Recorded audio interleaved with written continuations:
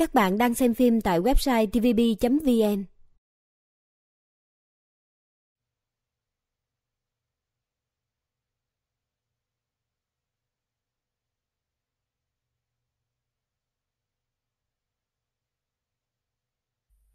Ngày 21 tháng 9 năm 1945, đó là cái đêm mà tôi đã chết.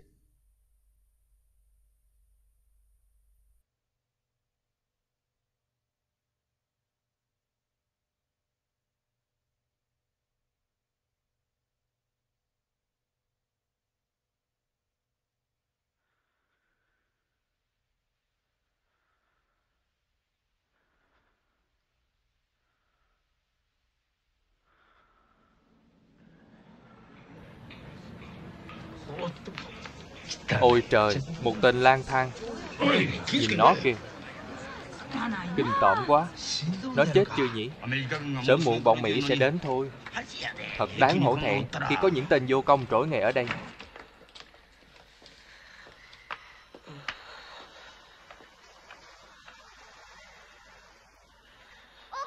Mẹ ơi! Xin hãy nói cho tôi biết, hôm nay là ngày mấy rồi?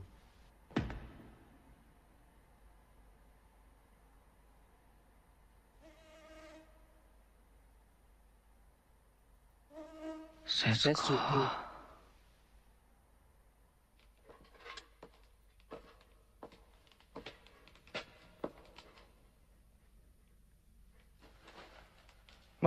Lại một tên nữa.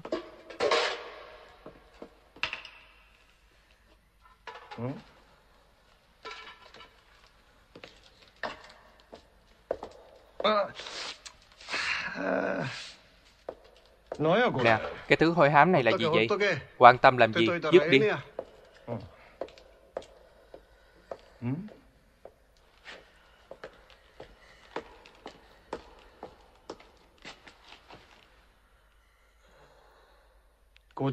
Đây cũng là một tên bỏ đi nữa.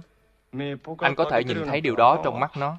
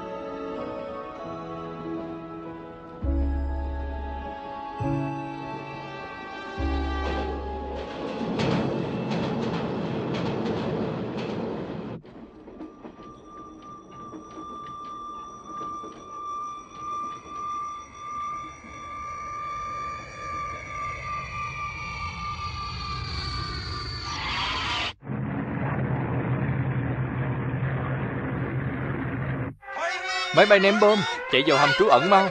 Lối này. Phải nhanh lên. Hầm trú ẩn ở sau trạm cứu hỏa là an toàn nhất.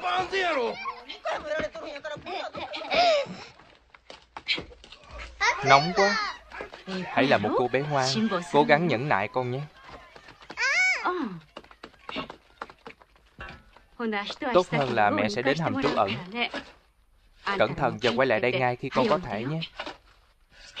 Setsuko, hãy ngoan ngoãn và nghe lời anh con nhé. Mẹ đừng bận tâm đến chúng con nữa. Hãy vào hầm trú ẩn đi. Được rồi. Mẹ đã mang thuốc theo chứ? Đây nè, đừng lo cho mẹ.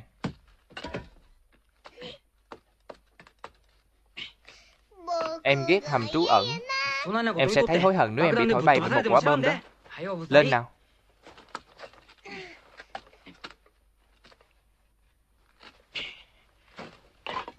Con búp bê của em.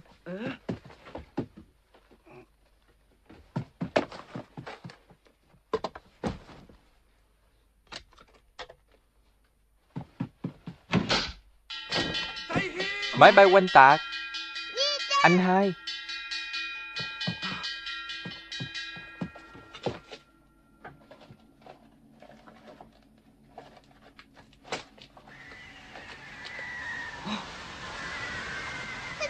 Nằm xuống.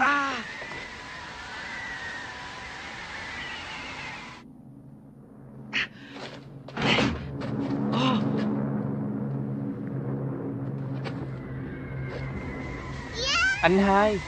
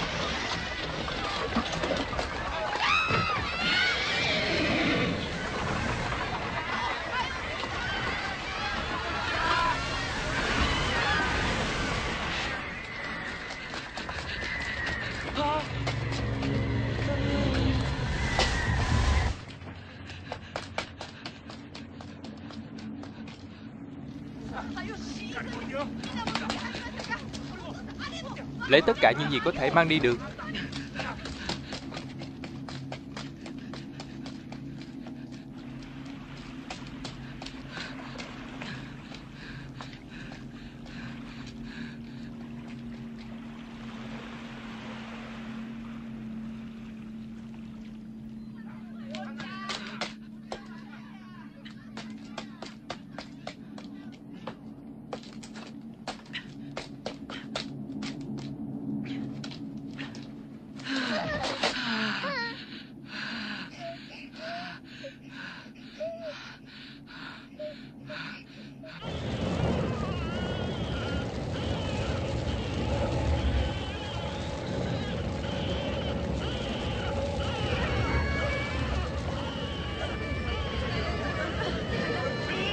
Nhật Hoàng vạn tuế.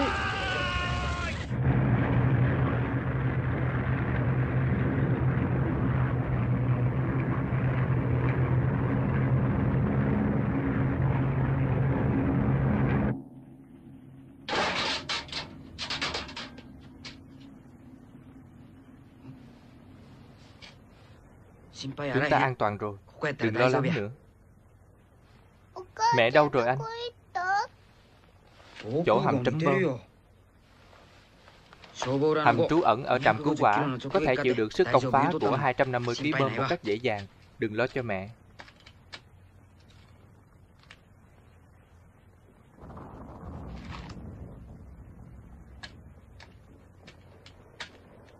Có thể mẹ sẽ đến ga Nippomatsu để tìm chúng ta. Chúng ta sẽ gặp mẹ ở đó. Bây giờ phải nghỉ lấy hơi đã.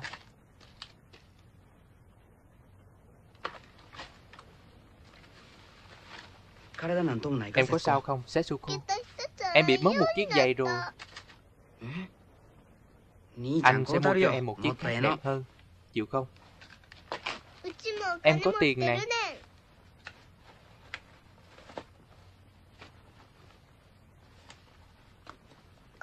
Mở ra giùm em đi.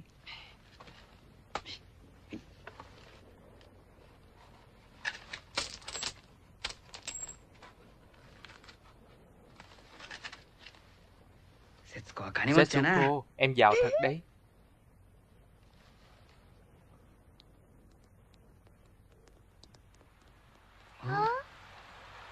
Cơn mưa ảm đạm sau một đợt ném bom.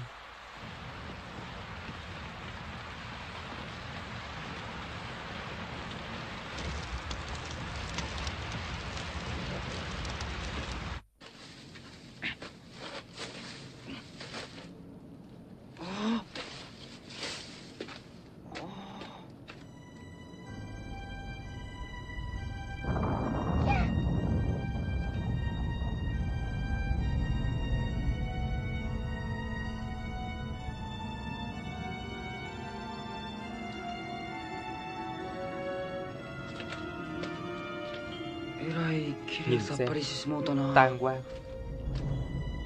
Nó đã từng là một thành phố rộng lớn. Có lần mình đã ăn ở đó. Nhà của mình cũng biến mất phải không anh? Có thể. Mình phải làm sao bây giờ? Cha sẽ bắt bọn chúng phải trả giá cho điều này.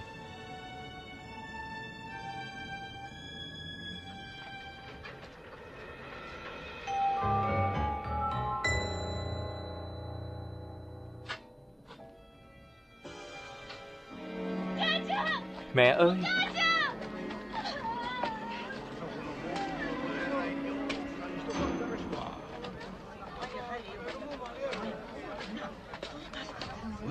Chà, xem ra chúng ta không phải là người duy nhất bị mất nhà cửa.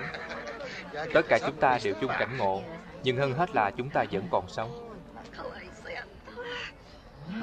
Có 2 nơi bị đánh trúng. Không thể dập tắt lửa. Trong khi cố gắng dập lửa thì lửa lại lan ra các thùng dầu. Không phải là cô ấy. Cô ấy không có ở đây. Em muốn đi vệ sinh. Được thôi.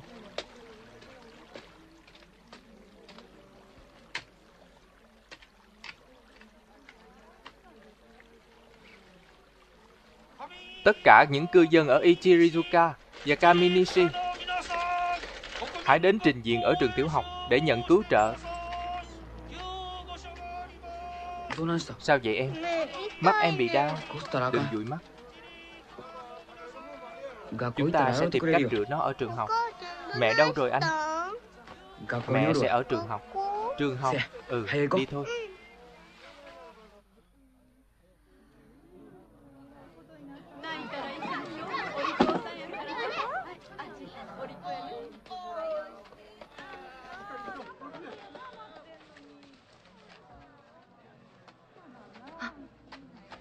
Seita, lại đây.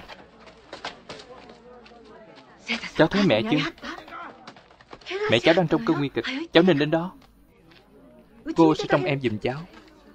Cháu sợ không, Setsuko? Cháu có khóc không?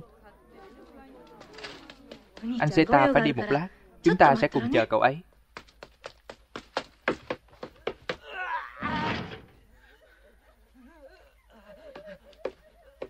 Seita, cháu đây rồi. Cháu không sao chứ? Mẹ cháu theo chú.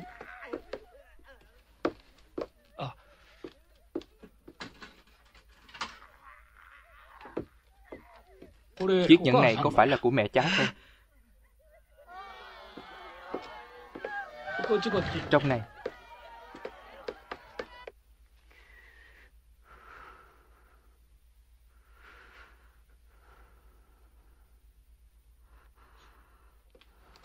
Mẹ cháu đã hôn mê vì mất sức. Đáng lẽ mẹ cháu phải được chuyển đến một bệnh viện lớn. Chú nghĩ bệnh viện Keshi ở Nishinomiya không bị đánh bom. Mẹ cháu bị bệnh tim. Không biết mẹ đã uống thuốc chưa? Ta sẽ tìm thuốc sau. Chú ở quanh đây, cháu cần gì cứ gọi nhé.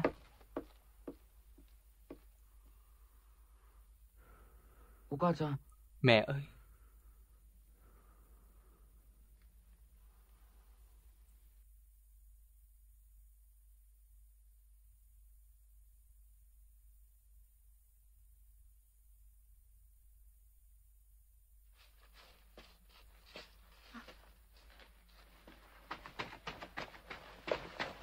Cháu thấy mẹ rồi chưa?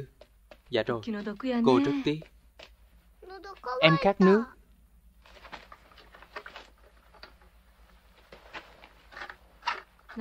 Nếu cô có thể giúp được gì thì cháu cứ nói nhé. Phải rồi, các cháu đã lấy phần bánh của mình chưa? Cô sẽ lấy nó cho các cháu.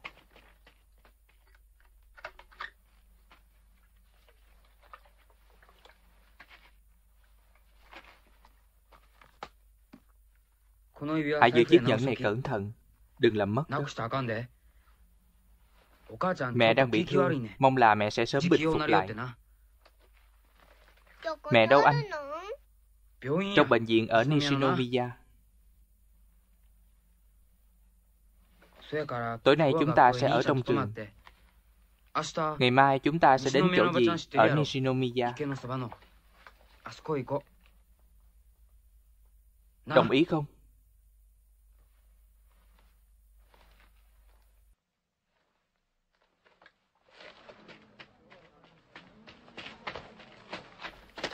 Tất cả chúng ta đều ở tầng 2. Sao hai cháu không ở lại lâu hơn? Cảm ơn cô, nhưng chúng cháu sẽ đi. Vậy gặp lại cháu sau nhé, Setsuko. Muốn ăn một chút không? Em muốn gặp mẹ. Có thể là ngày mai. Bây giờ muộn rồi.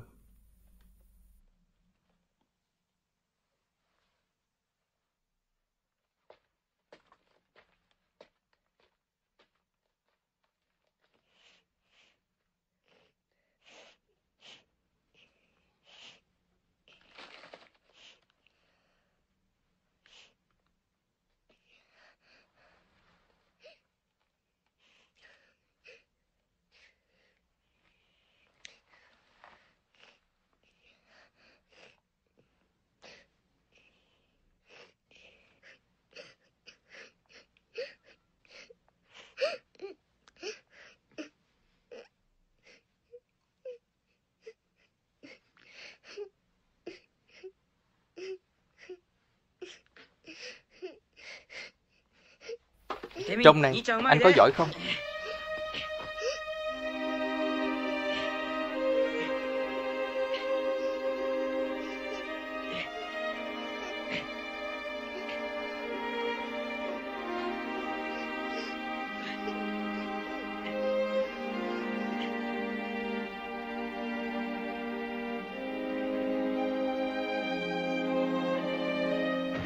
Không nên tháo băng. Chú không muốn cháu nhìn thấy thi thể cô ấy sau lớp giải băng. Với thời tiết nóng nực như thế này, cô ấy sẽ được xe tải chở đi ngay trong hôm nay.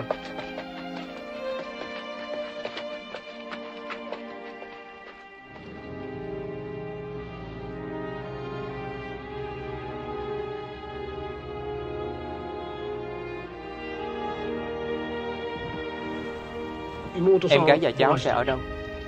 Ở Nishinomiya. Chúng cháu có người gì họ ở đó. Cháu nghĩ gì sẽ chăm sóc chúng cháu?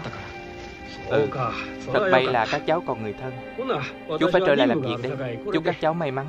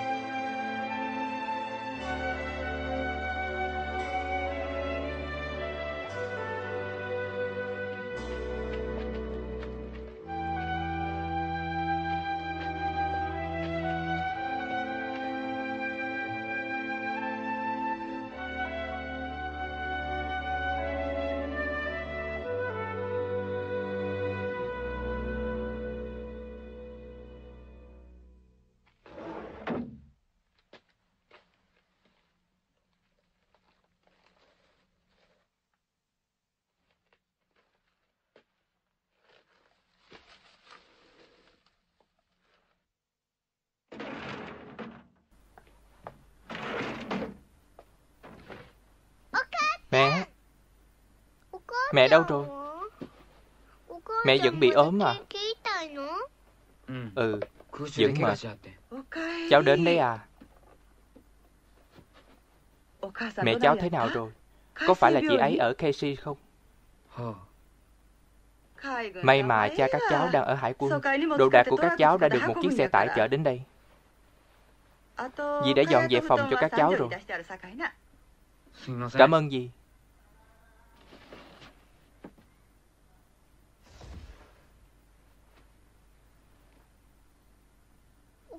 Mẹ không cần nhẫn của mình nữa hả anh? Hay là mẹ đưa nó cho em rồi?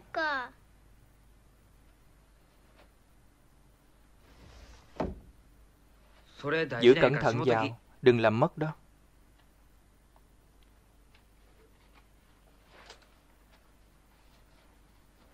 Mẹ đã... Khi nào mẹ khỏe hơn, anh sẽ đưa em đi gặp mẹ. Khuya rồi, đi ngủ đi.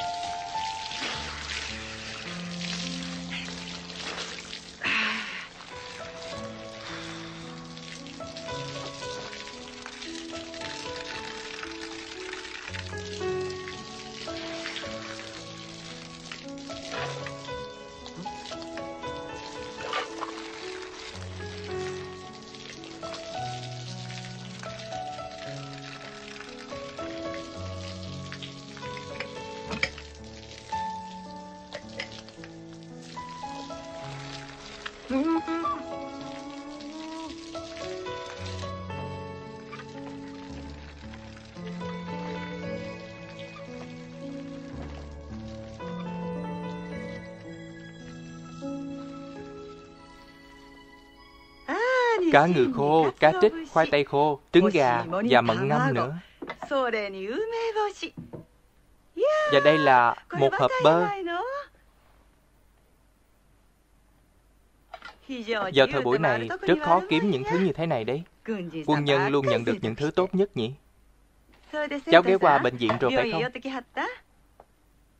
Dì muốn hỏi mẹ cháu xem mọi chuyện xảy ra như thế nào. Và dì muốn đưa Setsuko đến thăm mẹ cháu nữa. Tình hình xấu lắm à? Mẹ cháu đã qua đời khi ở trường. Cái gì? Qua đời à? Tại sao cháu không nói cho dì biết?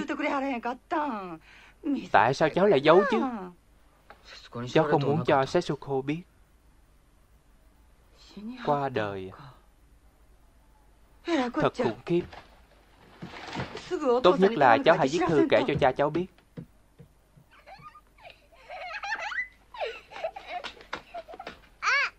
Anh hai, nhìn nè, chị mua giày mới cho em đó. Em sướng thật đó, Setsuko. Chào anh.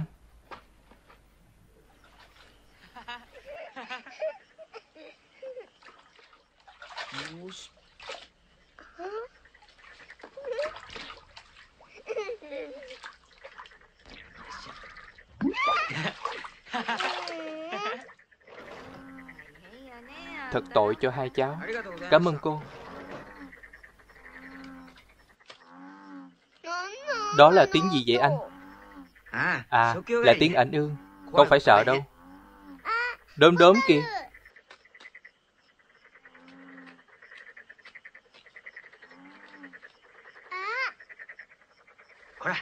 Thử bắt nó xem.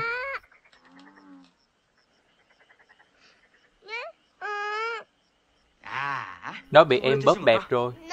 Nó có mùi. Tại em nắm chặt quá.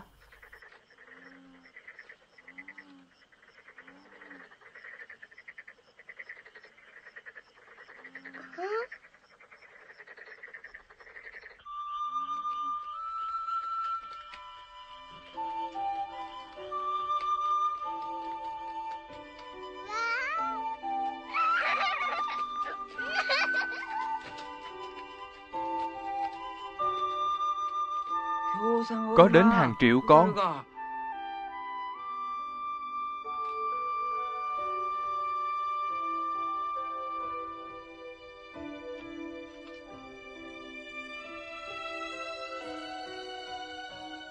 Setsuko, nhắm mắt lại và nói A đi. Để làm gì? Làm đi nào.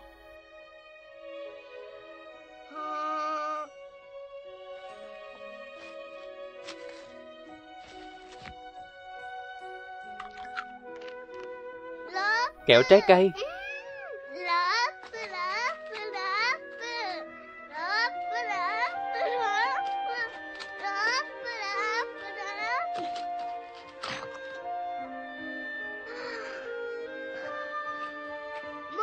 Em xem nuốt mất nó.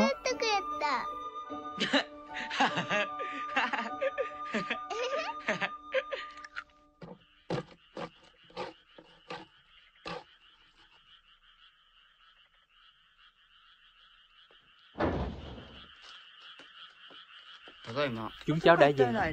Các cháu đi lâu vậy? Cháu đã cảm ơn bà ấy chưa? Rồi ạ. Cơm trông ngon quá.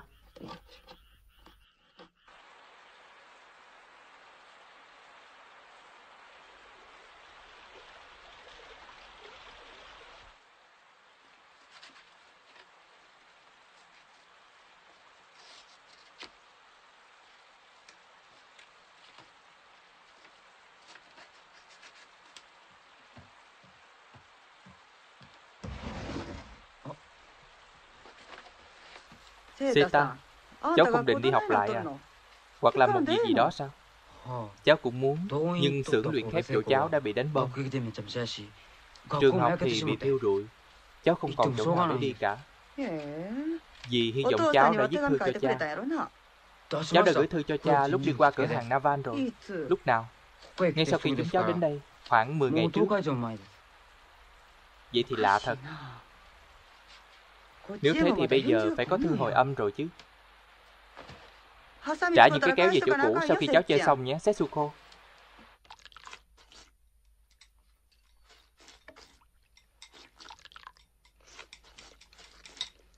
Tình hình chiến sự thế nào rồi? Có vẻ như vô vọng rồi. Chúng ta đã mất nhiều nhà máy, và mọi thứ đang đè nặng lên các nhà máy còn lại. Chúng ta sẽ coi như xong đời nếu như kẻ thù đến xâm lược.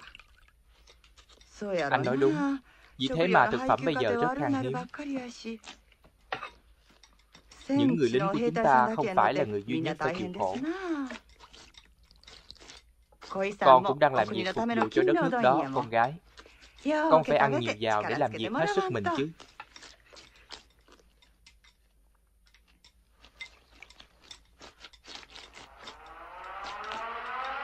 Lại nữa. Vậy là bà đang giữ hai đứa trẻ mồ côi à? Tội nghiệp quá. Chúng bị mất mẹ khi còn quá trẻ. Sao vậy? Em thấy ngứa hả? Ở đây nóng quá. Em ghét hầm trú ẩn. Ráng lên. Có anh ở đây rồi.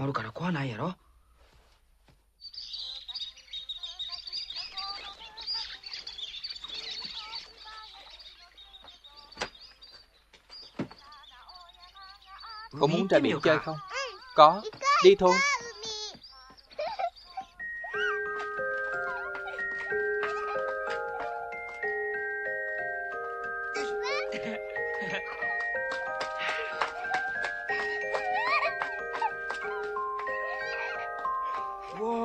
Cả một vườn rau rộng lớn.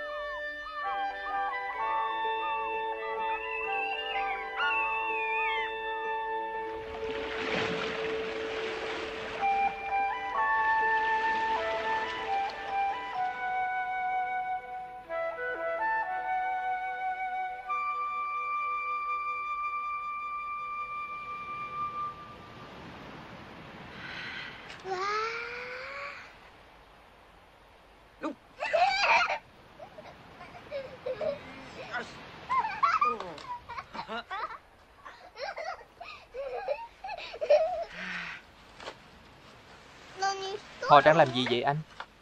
Làm muối đó. Vì khẩu phần muối hàng ngày được phân phát rất hạn chế. Nhanh lên, Setsuko.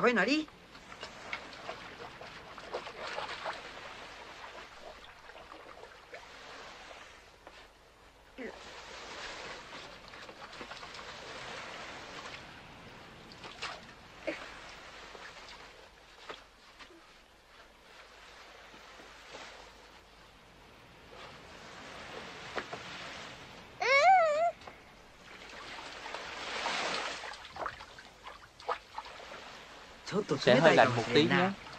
Lạnh quá. Em thấy đỡ hơn chứ? Bây giờ không ngứa nữa chứ?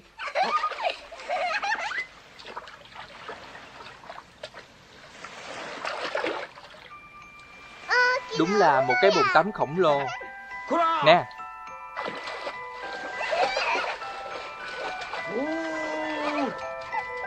Quay lại đây.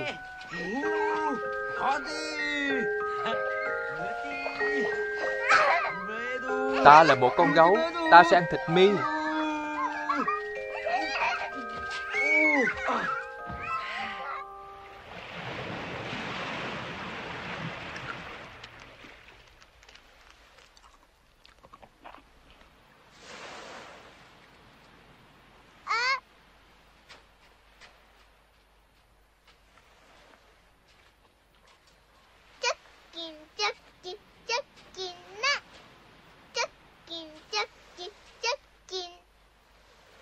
Sao thế nhỉ? Ông ấy ngủ rồi à?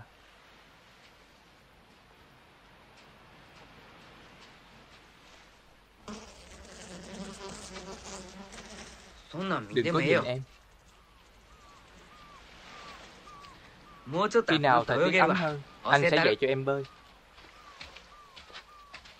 Chúng ta sẽ bơi. Bơi sẽ làm chúng ta cảm thấy mau đói.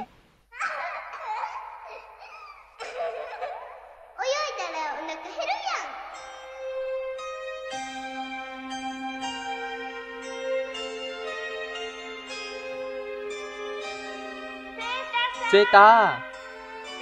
Setsuko! Lại đây!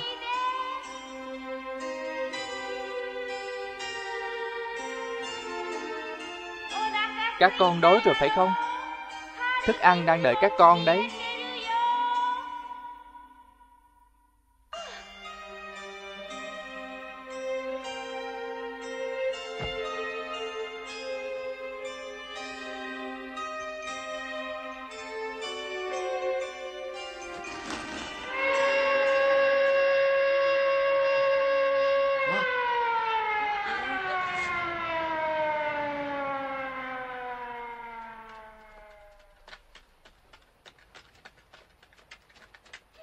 Con chờ mẹ lâu rồi phải không? Mẹ, thật tốt khi gặp lại mẹ. Con ở đây thế nào? Con ổn cả, mẹ đừng lo. Mọi người ở đây đều rất tốt. Em đói rồi. Về nhà thôi. Trước khi chúng ta gặp phải một cuộc tấn công bất ngờ. Em mệt quá. Anh cõng em đi. Không kích.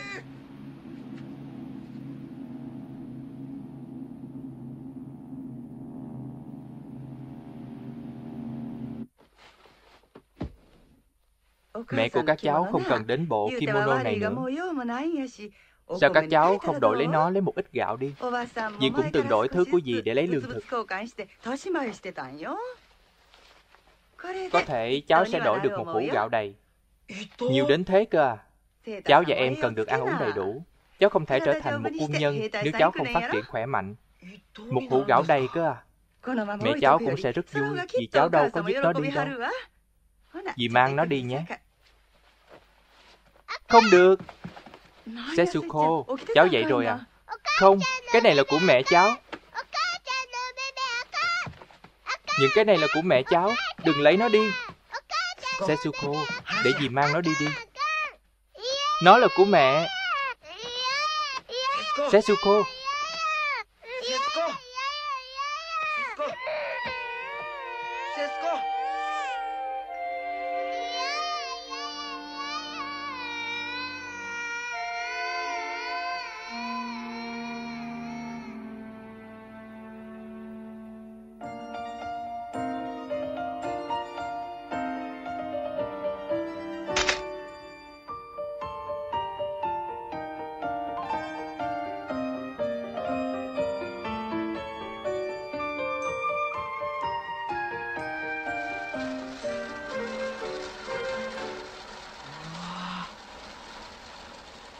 Gạo tốt chứ. Chúng ta sẽ có một bữa cơm trọn vẹn tối nay, Setsuko. Đây là của các cháu.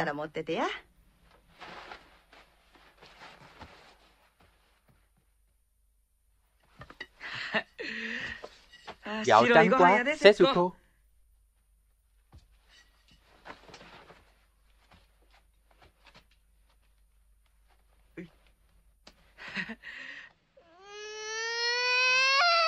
Của cháu đây. Con gái dì và cả bác phải làm thêm giờ thật vất vả. Dì cảm thấy hơi áy náy vì không có cơm để đưa cho họ. Ngon lắm phải không? Gạo trắng chính cống đấy. Một bát nữa. Được rồi. Lúc nãy cháu còn đang giận dỗi mà, Setsuko. Vâng, bây giờ thì hết rồi.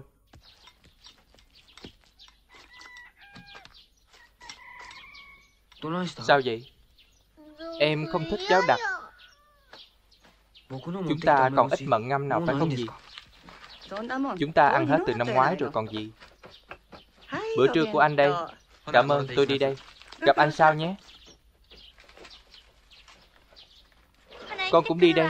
Đi đứng cẩn thận đó. Chúng ta sẽ ăn cơm nắm vào bữa trưa. Em cố chịu một chút. Thôi đi. Bữa trưa chúng ta vẫn sẽ ăn cháo. Mày nghĩ một con bé ốc sên như mày xứng đáng được với những người đang làm việc cống hiến cho đất nước à? Seita, mày cũng đủ khôn lớn để đi làm việc ở xưởng đóng thùng như mọi người rồi. Mày nói là mày muốn ăn cơm, nhưng mày có kiếm ra nó không? Không, hoàn toàn không.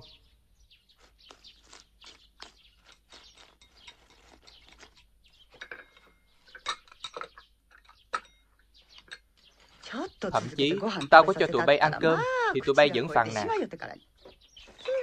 Nhưng đó là gạo của tụi con mà. Vậy là tao đã lừa để lấy gạo của tụi bay à? Sao mày lại có thể nói thế, sau khi tao đã cho tụi bay ở đây chứ? Tốt thôi. Từ giờ mọi người sẽ phải tự làm bữa tối. Seita, mày có người bà con ở Tokyo phải không? Họ hàng bên ngoại hả? Sao không viết thư cho họ đi? Ở đây chúng ta có thể bị đánh bom bất cứ lúc nào đấy. Vấn đề là ở chỗ mình không biết rõ địa chỉ của người ấy.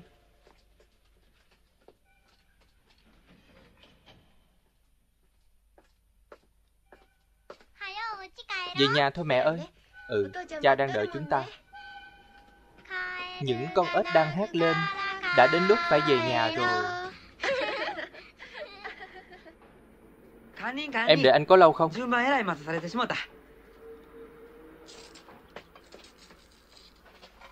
Sao vậy? Em đói và khát nữa. Được rồi.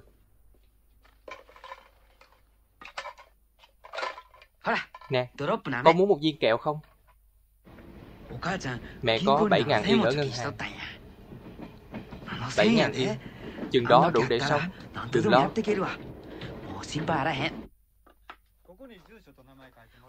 Anh sẽ bảo cha sớm viết thư trả lời gì em đang chờ.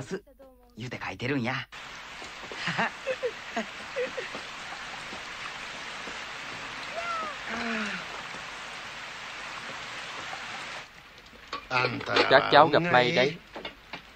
Không thể dễ dàng mua được một cái bếp như thế này trong thời buổi hiện nay đâu. Hầu như không thể tìm thấy món đồ nào để bán cả.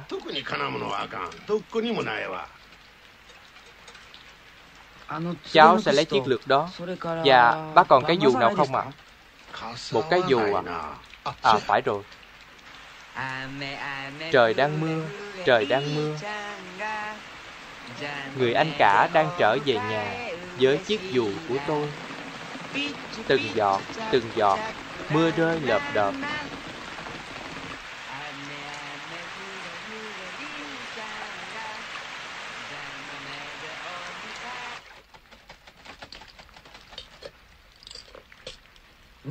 Cháy rồi. Cẩn thận với lửa đấy. Dạ. Bọn trẻ đang làm gì thế? Chúng đang tự nấu cơm. Tốt thôi. Một bát nữa. Mẹ lại rầy la bọn nó à? Nhưng tụi nó không chịu xin lỗi. Và thằng anh còn mua cả cái bếp lò để chọc tức tôi. Anh xong rồi.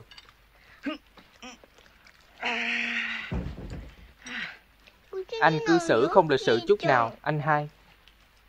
Quan trọng gì? Chúng ta có thể ngồi đây mà.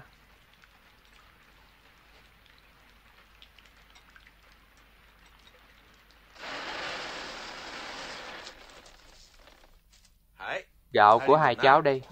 Chỉ nhiêu đây thôi à? Khẩu phần lần sau sẽ được phát trong tháng 7.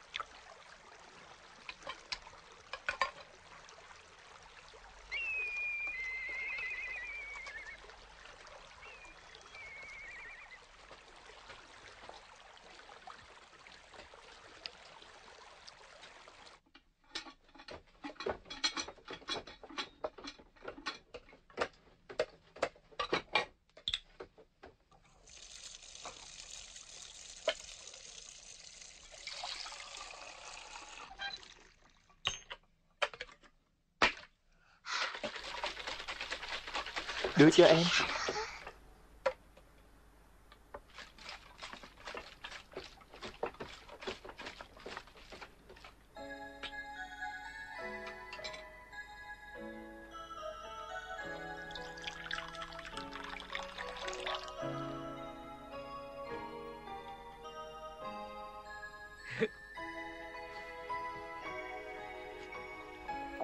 Thích không?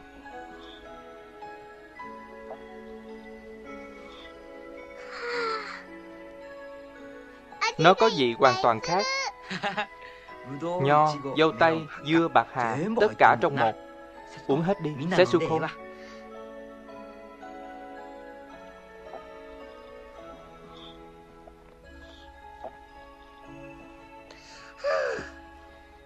Hết rồi.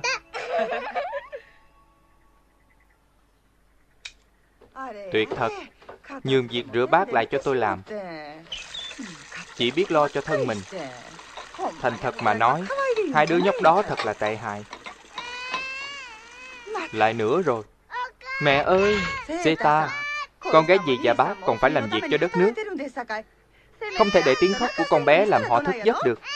Chúng ta đã có đủ rắc rối khi phải ngủ dưới sự công kích của kẻ thù rồi.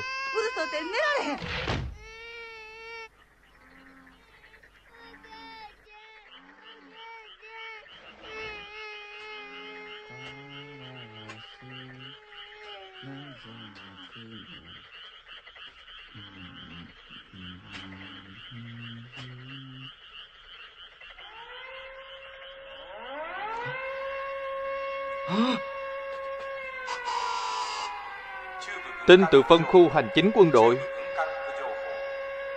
Những đợt oanh tạc của kẻ thù đang tới gần. Lại chuẩn bị vào hầm trú ẩn hả, Seita?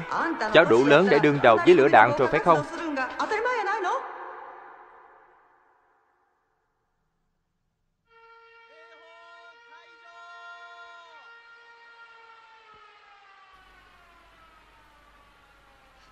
Em muốn về nhà.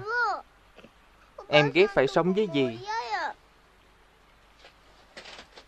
Chúng ta không còn nhà để về nữa.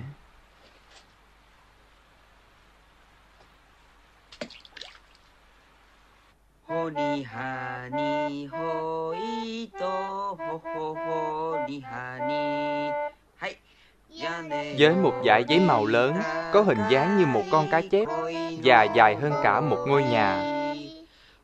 Người lớn nhất là cha, còn nhỏ hơn là những đứa con. Thôi đi! Chúng mày không nhận thức được là chiến tranh đang xảy ra à?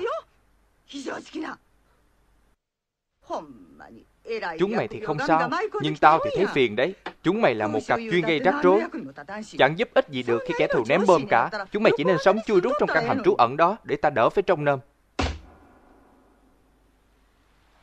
Đó là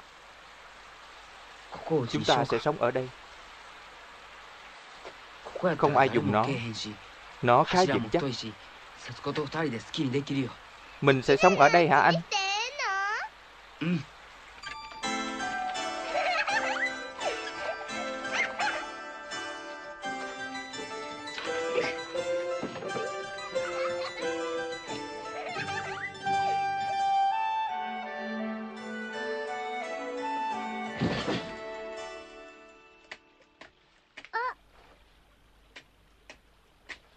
Chúng cháu đã làm phiền dì một thời gian dài. Bây giờ chúng cháu đi đây.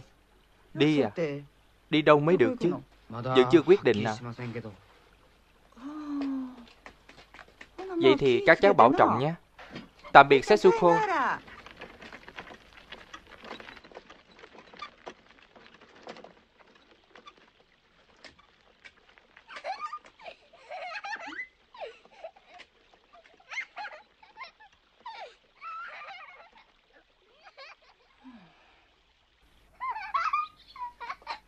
Chỗ này sẽ là nhà bếp.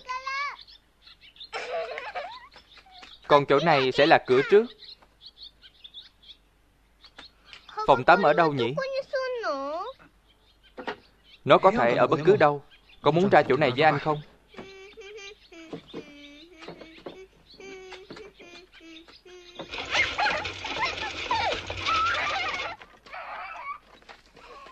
Cảm ơn dì đã cho cháu mượn chiếc xe ạ. Cứ để nó ở đấy. Bác có thể bán cho chúng cháu một ít thức ăn và rơm được không à? Bác e là không còn lại nhiều lắm đâu.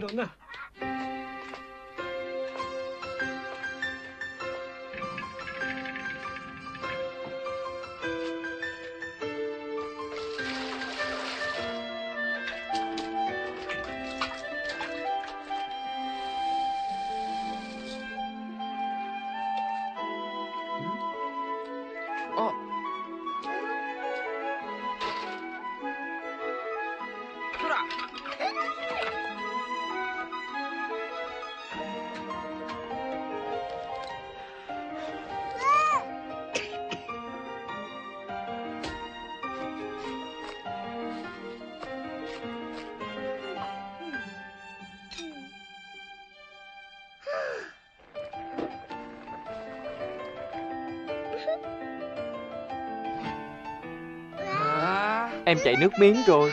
Anh cũng thấy đói rồi.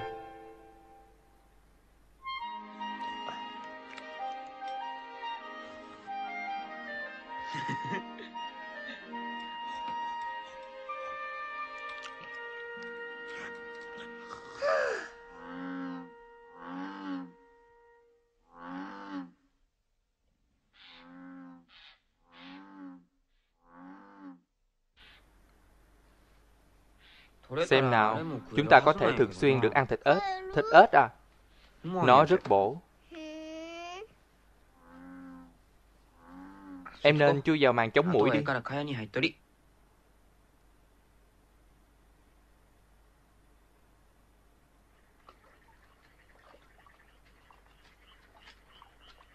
Sao vậy? Em của anh bàn chải đánh răng rồi. Chỉ có một tối không có nó thì không sao đâu. Em nên chui vào màn đi. Ở đây tối quá, em sợ lắm.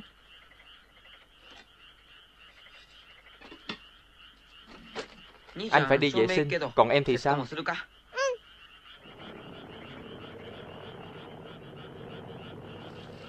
Một chiếc kamikaze. Trông nó giống một con đom đóm nhỉ? Ừ. Bắt một vài con đi. Nào, vào trong đi.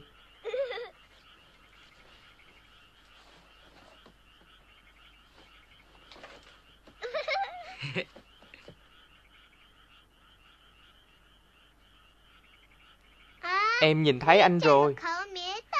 Anh cũng vậy. Một cái kẹp tóc.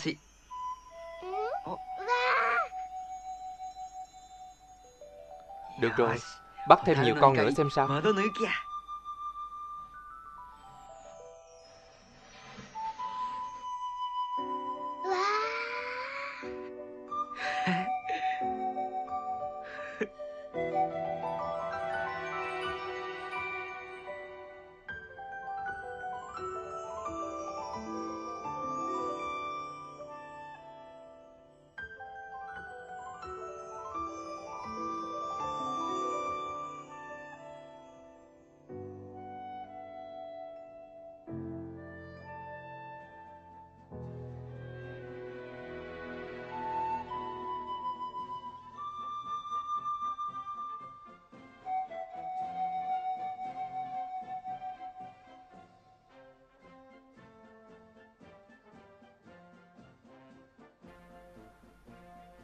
Anh từng xem một cuộc thao diễn của hải quân trước khi em sinh ra. Cuộc thao diễn của hải quân à? Đúng vậy, tuần dương hạm của cha, chiếc Maya, xếp thành đội hình cùng cả hạm đội.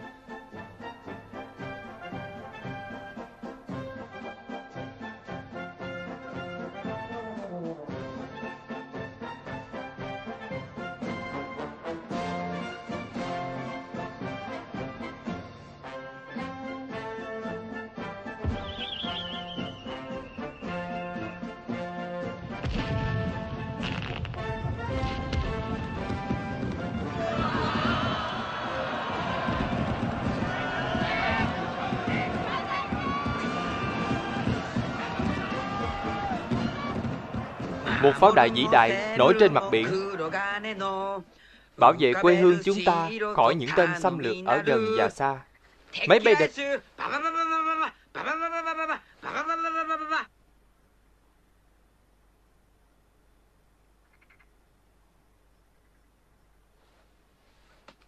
Anh tự hỏi, không biết bao giờ cha đang chiến đấu ở đâu.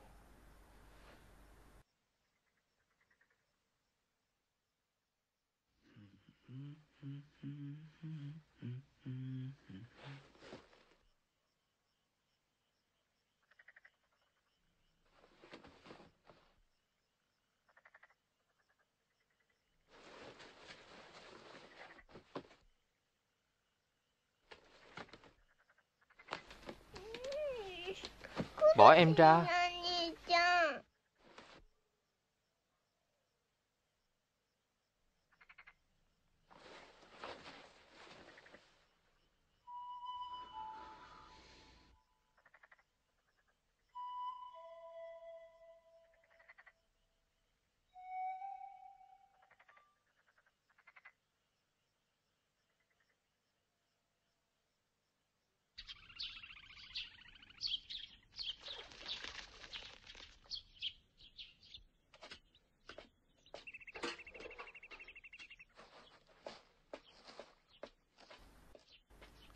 Em đang làm gì vậy?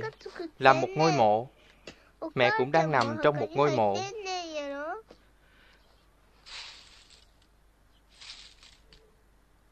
Dì bảo với em như vậy.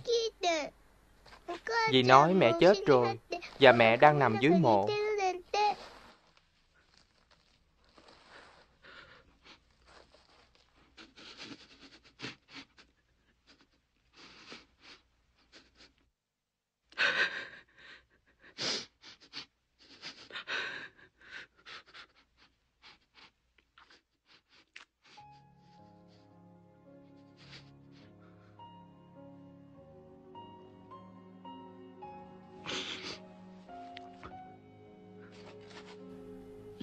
Chúng ta sẽ đến thăm mộ mẹ một lúc nào đó. Em có biết nghĩa trang ở gần Nonobiki không? Mẹ ở đó, dưới tán của một cây long não lớn. Tại sao những con đom đóm lại chết sớm vậy anh?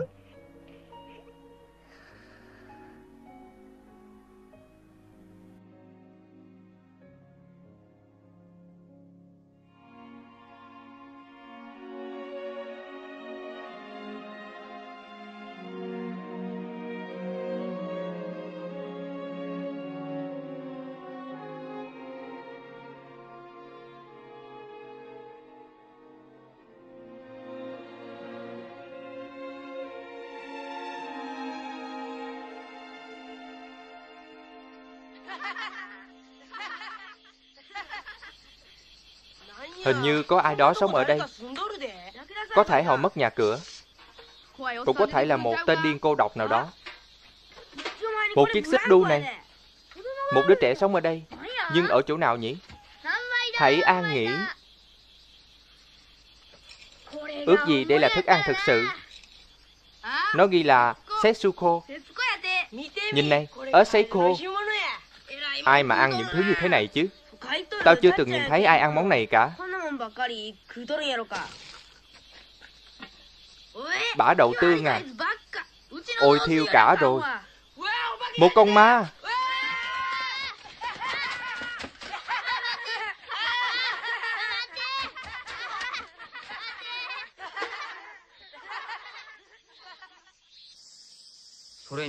Anh đã đổi mọi thứ để có gạo, thậm chí cả chiếc kimono của mẹ.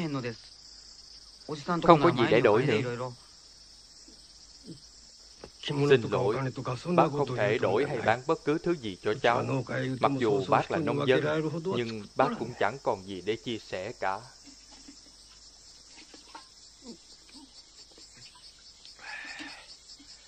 Cháu có còn người họ hàng nào không? Cháu không liên lạc được với họ à? Vậy thì nghe lời bác, quay trở về chỗ người phụ nữ đó đi. Bây giờ, mọi thứ rất khan hiếm. Các cháu không thể sống sót ngoài hệ thống chế độ được. Chỉ cần gạt bỏ lòng tự trọng và xin lỗi bà ấy.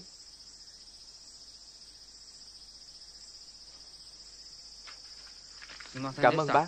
Cháu sẽ đi hỏi người khác thử. Cháu là con của anh lính hải quân đúng không? Hãy can đảm lên.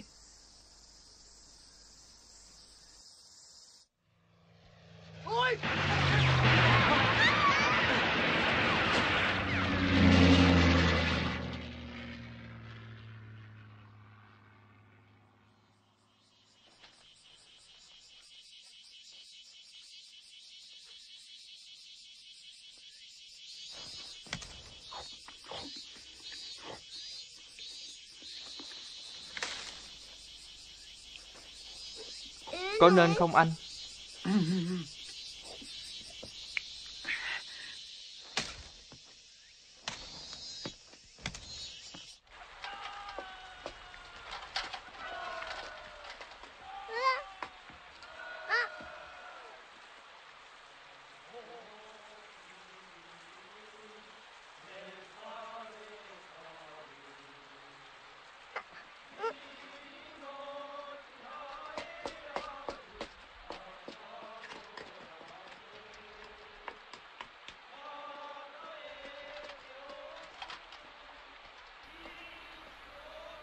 Ôi không.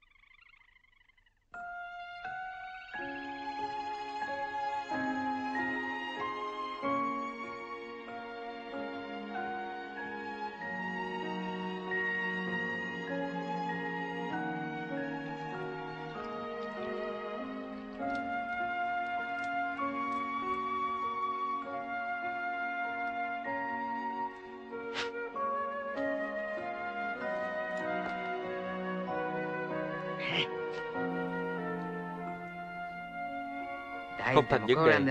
Nếu em thích hay không thích nó, em vẫn phải ăn. Em cần ăn để phát triển. Anh hai, em cảm thấy là lạ trong người. Em lạnh không? Em bị tiêu chảy rồi.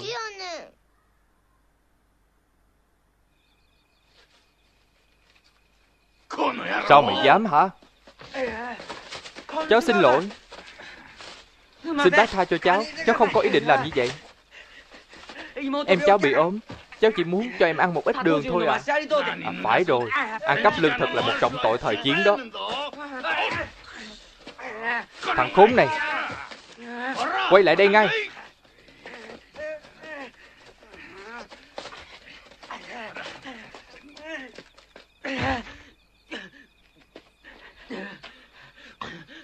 Gì thế này? Khoai tây nữa à? Vậy ra mày là tên đã ăn cắp của mọi thứ quanh đây. Anh hai, cháu xin lỗi.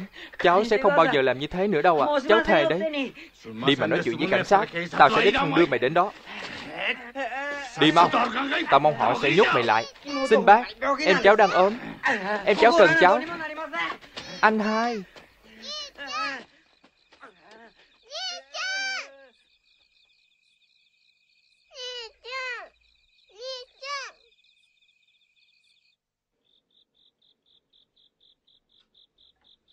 Tôi đã hiểu rồi.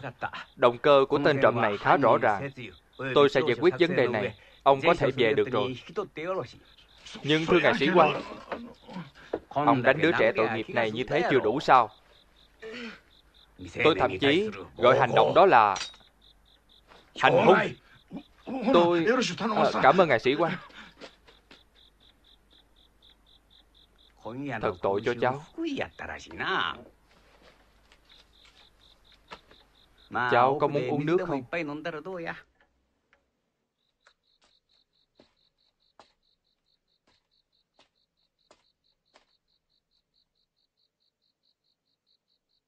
Setsuko.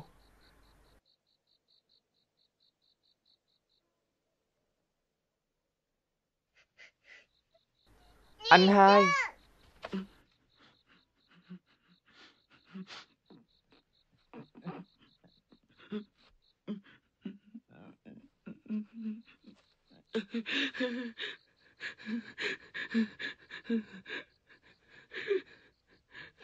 Anh hai.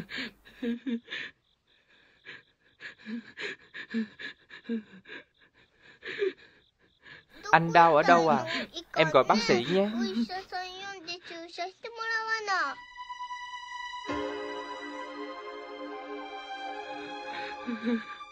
Setsuko.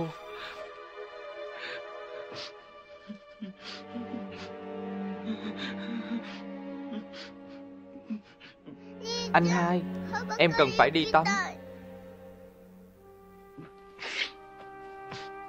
Em chờ một lát được không? Lên đi.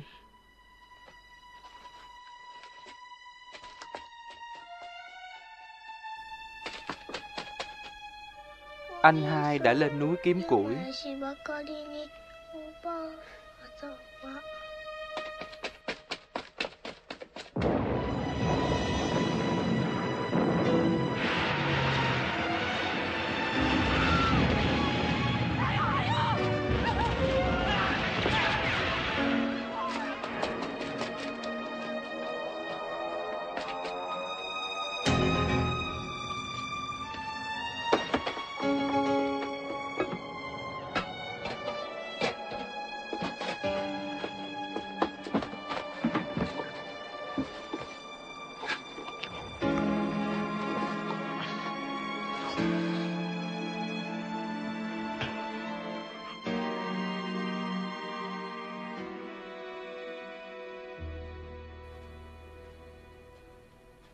Setsuko, bữa tối này.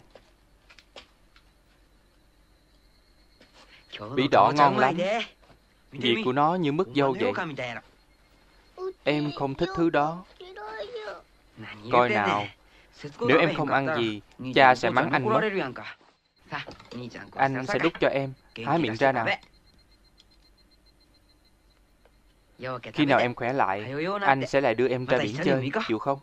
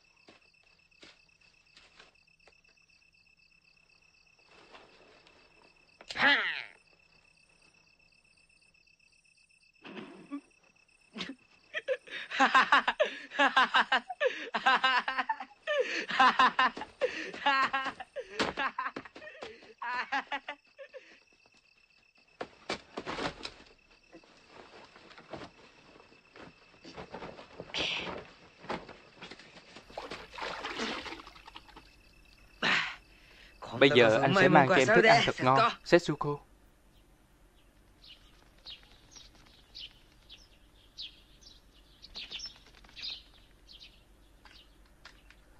Anh hai.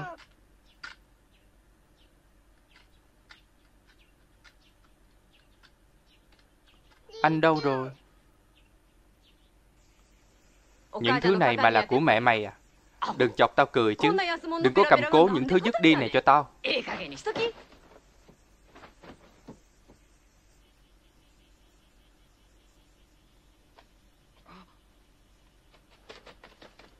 Setsuko.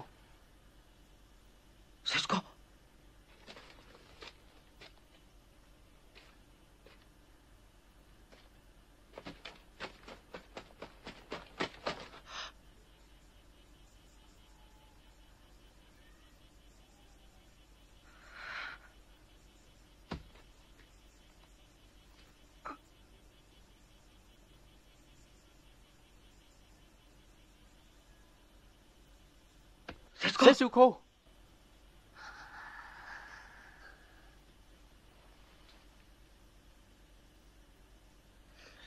Anh hai. Nước.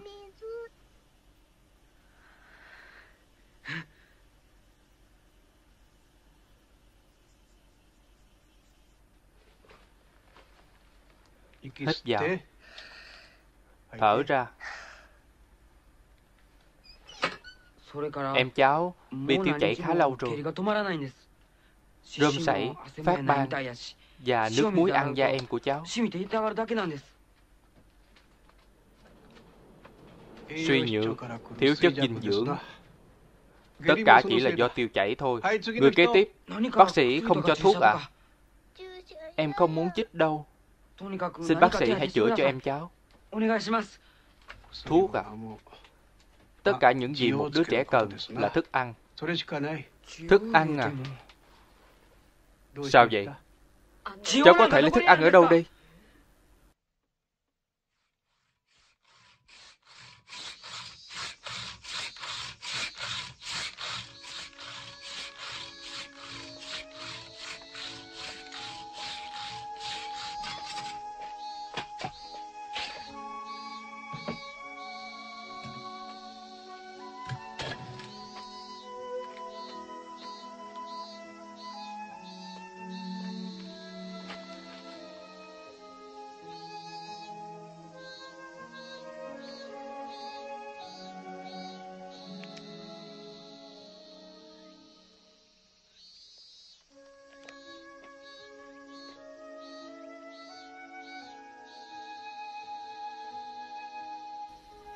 Anh đói bụng rồi. Em muốn ăn gì không? Tempura, sashimi, jelly. Còn gì nữa không? Kem. Em muốn ăn kem. Và cả trái cây nữa. Trái cây à? Được thôi. Anh sẽ đi rút tiền và mua tất cả những thứ mà em thích. Em không muốn gì nữa đâu. Anh đừng gạt em nữa. Đừng đi. Ở đây với em. Đừng bỏ em lại một mình. Đừng lo, Setsuko. Anh sẽ mua cho em những thứ thật tốt, thật bổ dưỡng. Và anh sẽ không bao giờ bỏ em lại nữa đâu. Anh hứa.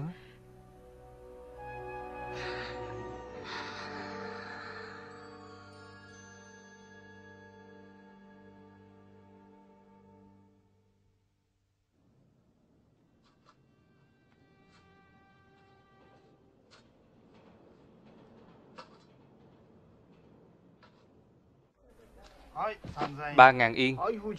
Cơn bão đang đến. Tuyệt, Mỹ mang đến một cơn gió thần thánh sau khi chúng ta đầu hàng. Đầu hàng à? Chúng ta bại trận à? Cháu chưa nghe tin à? Nhật Bản bại trận. Đế quốc Nhật Bản vĩ đại bại trận sao? Đúng vậy, đầu hàng vô điều kiện. Vậy còn hạm đội? Mất hết rồi. Chìm xuống đáy đại dương, không còn lại chiếc nào đâu. Cái gì? Cả thuyền của cha cháu cũng bị chìm à? Vì thế ông ấy không viết thư hồi âm phải không?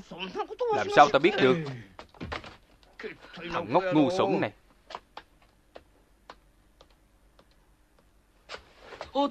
Đồ ông bố tồi tệ.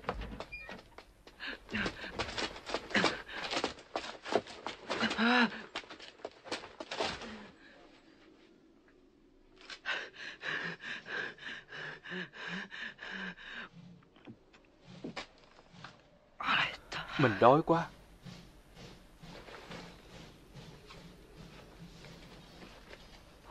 Cha.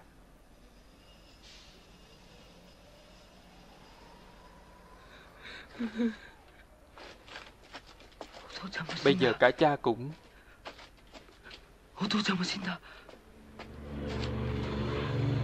Cha đã mất rồi.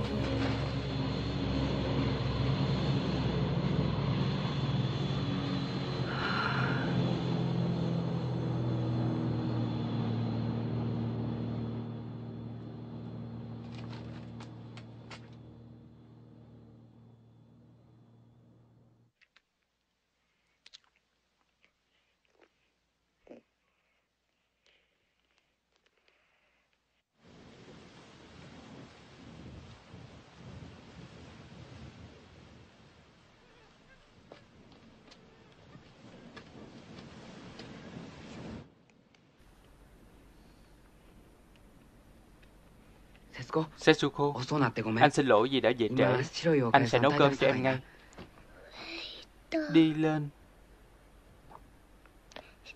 rồi lại đi xuống. Ôi, đom đóm đã dừng rồi. Anh mua cho chúng ta một ít gà và trứng này. Và còn...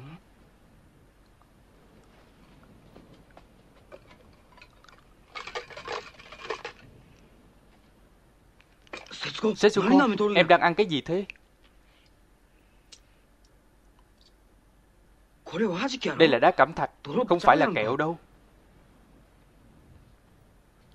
Anh có mua những thứ mà em thích nè.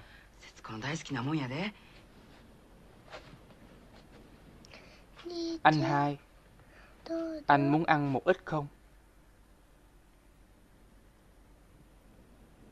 Gì thế, Setsuko? Cơm nắm. Em làm cho anh nè. Đây nè. Anh ăn một nắm đi.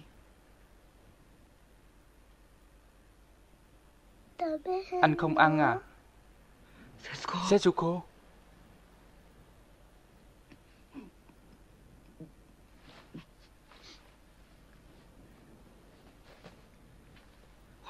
Xem này, đây là dưa hấu. Anh không ăn trộm đâu.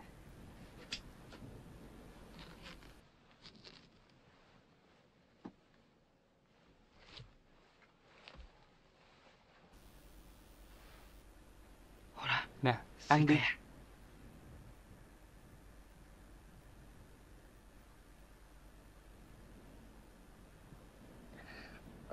Ngon quá.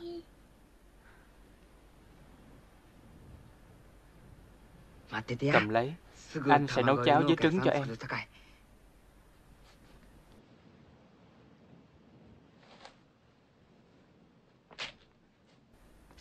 Anh để quả dưa ở đây nhé.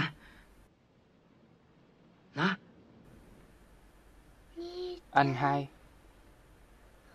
Cảm ơn anh.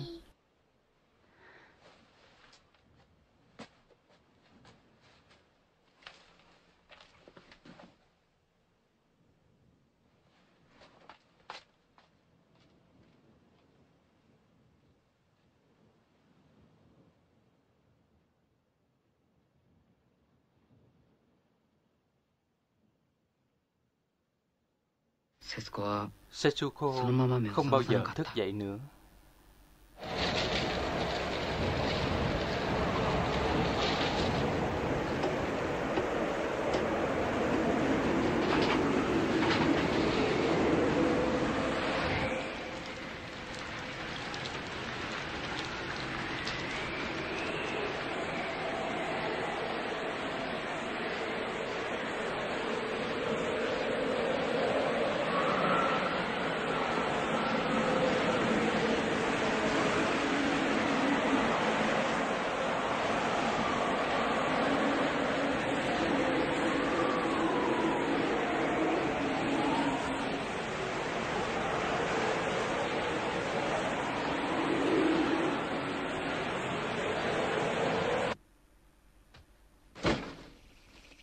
Đây, than để hỏa táng.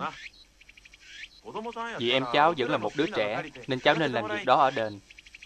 Em cháu sẽ được siêu thoát và được chúc phúc trong ngọn lửa thiên. Một ngày đẹp trời, chả ai để ý đến nó cả.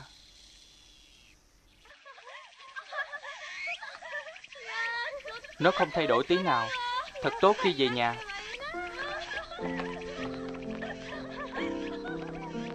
Nhìn này, máy quay đĩa cũ.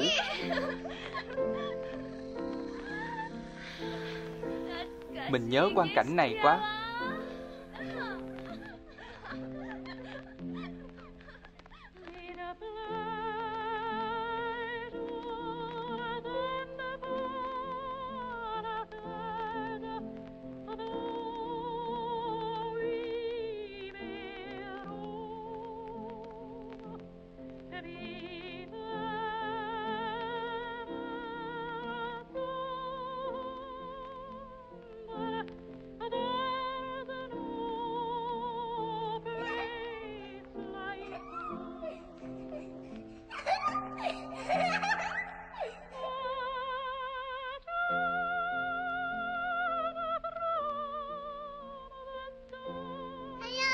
Về sớm nhé.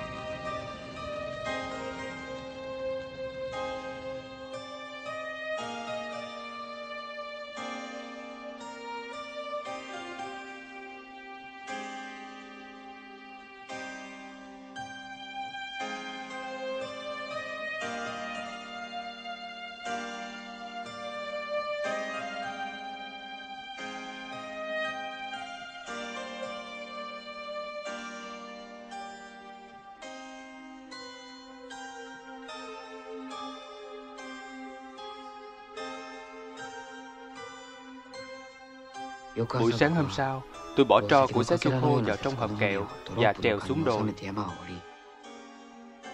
Tôi không bao giờ trở lại căn hầm đó nữa.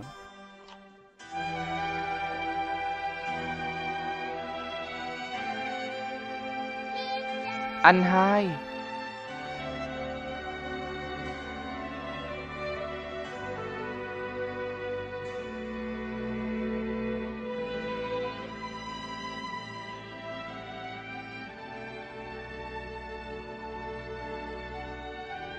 Đến giờ ngủ rồi, em ngủ đi nhé.